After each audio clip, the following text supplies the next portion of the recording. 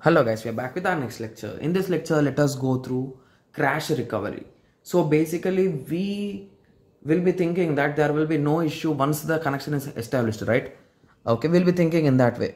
But there could be a crash on the server side as well as on the client side. There could be an issue. I'm not saying every time there will be, but there is a chance, right? Yes. So basically, it will happen commonly, guys. Commonly, you'll be saying that your server is down, right? So that is nothing but your server crash. In simple words you can say. Okay, so commonly host and routers are subjected to crash. Okay, so at a router crash, so basically host and router, so which is dangerous, guys? So if you ask me, the host crash is really dangerous when compared to router, because the host will be doing all his processes, right? Whereas a router, if it is crashed, once it is back, it will be sending the data again, because it is just an intermediate node, whereas a host is the one who is sending the data to all. Means that's a huge issue, right? Yes. So at a router crash is easy to handle since the transport entities are alive at the host. So basically what to send, to whom to send, and everything are represented or stored indirectly or internally in the transport layer, in the host side, right? So those things are nothing but transport entities, they are called as. Okay. So those are available directly at the host side, so there will be no issue. So routers are just the intermediate nodes which forward the packets. Yes, that's what they do, guys. That's it. Okay, so they do not have any transport entity. Whereas when the host crashes, okay, then it raises many problems, guys. Okay, so once a client, that is nothing but host, is sending a file to server, that is nothing but host, okay, receiver host. So here client is sending a file to server. So transport layer at the server simply passes a TPDU, that is nothing but transport layer data unit, guys. It is a small data unit. You can call it as a packet also. Okay, for our understanding, I am calling it as packet, but you should call it as TPDU only, data unit, to transport layer. While transmission was going on, assume that the server has been crashed. So once the server restarts from crash, server sends a broadcast TPU to all the connections, guys. So if it is transmitting or communicating with multiple requests, so it will be sending a request to all of them, stating that I am crashed, can I know the status, where you received, till where you received. So it is sending packets to all, right? So it should know till this guy how much he received, this guy how much he received, this guy how much he received, this guy how much he received, to continue the process. So assume that this guy received all 6 packets, this guy only 5, this guy only 4, and this guy only 1. So in this way they will be giving the response.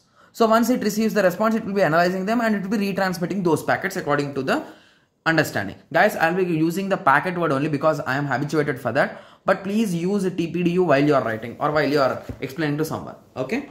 Okay. So host announces that it has just crashed and requesting that the client to inform it about the status.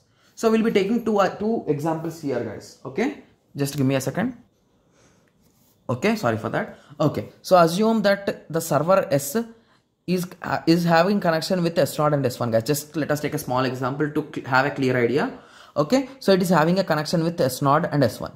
So assume that the data transfer of S1 is completed completely, whereas S1 is stopped in between.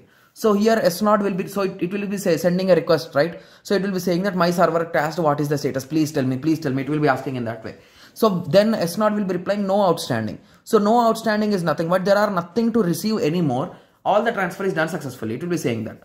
Similarly, S1, I told you, right, it is not completed. So one TPDU outstanding. So basically it need to receive one packet or one TPDU is less now.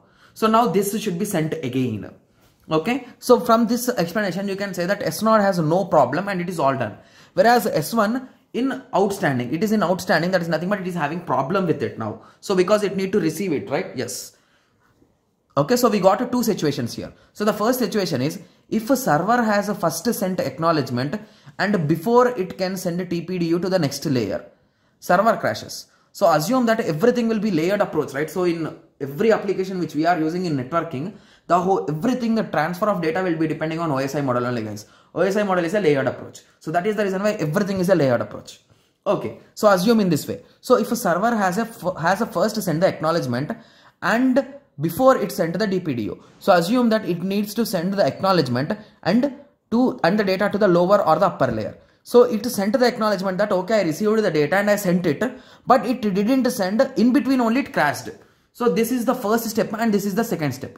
So this could be a chance, right? So if the server first sends acknowledgement and before it can send a TPDU to the next layer, server crashed. So in this case, the client will get acknowledgement, so it is not retransmitting and the TPDU is lost in the server.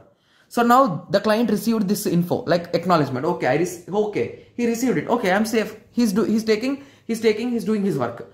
But this packet did not reach to the destination where it should reach. So this is an issue. Okay. So the one more possibility could be if a server first sent the packet and before it is sending the acknowledgement only it is crashed. So I told you, right? So it should send acknowledgement and it should send data to the upper or lower layer, right? So it sent the data, but it didn't send the acknowledgement. So if a server first sends the packet to the next layer, then it crashes before it can send acknowledgement. In this case, through server has already received the TPDU, client thinks that TPDU is lost. So basically he didn't receive acknowledgement. So he'll be thinking it is lost, and in this situation it will be retransmitting it. So basically this case is a bit safe, guys, because the client will be duplicate. He'll be identifying it as a duplicate and he'll be deleting it. So this is the logic. Whereas in our previous situation, the whole data is lost, guys, completely lost. Okay. So there is some small strategy to receive the protocol, guys. Okay, so you can just go through it. I did not get that much clear idea, so that's the reason why I am skipping the explanation of this, guys. So basically the whole thing will be depending in this way, guys. So if it is retransmitting, okay, so here we are having the names also, guys. Just give me a second. Okay, so this is just the first acknowledgement, then write, guys. So these three belongs to that, and this is nothing but first write, then acknowledgement. So based on the situation, whether it is retransmitting or the thing, we just drawn it in the form of table, guys.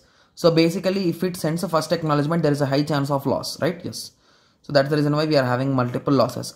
Whereas if it first writes the data and then it sends the acknowledgement, there is a high chance of duplicate. So here we are having many duplicates. So that is the logic, guys.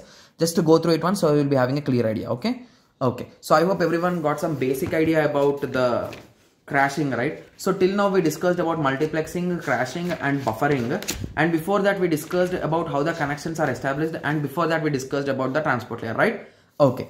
So now I think this is the right time for us to continue with TCP and UDP, guys. Okay, so now we are done with 5 major topics. So in the next lecture, I'll be introducing about TCP, guys. After that, we'll be discussing about TCP header and all those things, and we'll be continuing. Okay.